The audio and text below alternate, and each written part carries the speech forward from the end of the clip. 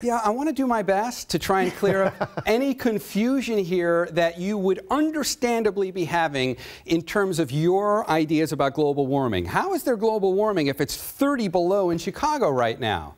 Well, let's talk about the polar vortex and some of the things behind it and what are driving it. One of the things you should definitely be aware about, the biggest change happening on this planet in terms of global warming is happening at the North Pole, and here's an example of that. This is what permanent sea ice looked like on the North Pole in 1980. Now I'm going to show you what permanent sea ice looks like today. There's been a drastic change happening up here. And while global warming is certainly warming the planet as a whole, on average about 1.8 degrees for the whole planet, it's a different story at the North Pole. More than twice that amount has happened up here. This is really the front lines for where global warming is happening. Now that starts to impact weather across the globe, and the polar vortex is an example of that.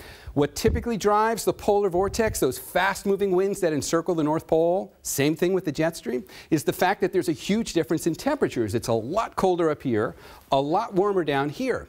And where you get the convergence of those two different temperatures, that's where you find the jet stream or the polar vortex. The problem is, if we don't have as big a difference anymore, if it's a lot warmer up here than it used to be, these winds are going to start slowing down, and that's what's already started happening. And when they start slowing down, they start doing weird patterns, like dripping and drooping down into the mid-latitudes. And there is some science behind this. The polar vortex has weakened over the past 3 decades, and cold surface air is now more likely to move into the middle latitudes. That is from a paper that was published in the journal Nature 2 years ago.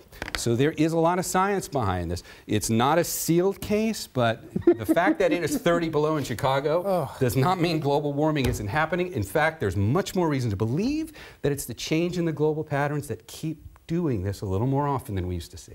Right. I guess you could almost make the argument that it could dip down. This time it was Chicago, but that dip could happen almost anywhere in the country. It wouldn't happen to us because we've got the Rockies blocking us. So there's nothing in between Minneapolis and the North Pole but a couple of barbed wire fences in Canada, right? And those things have already blown down. So all that cold air has a direct shot for the Midwest.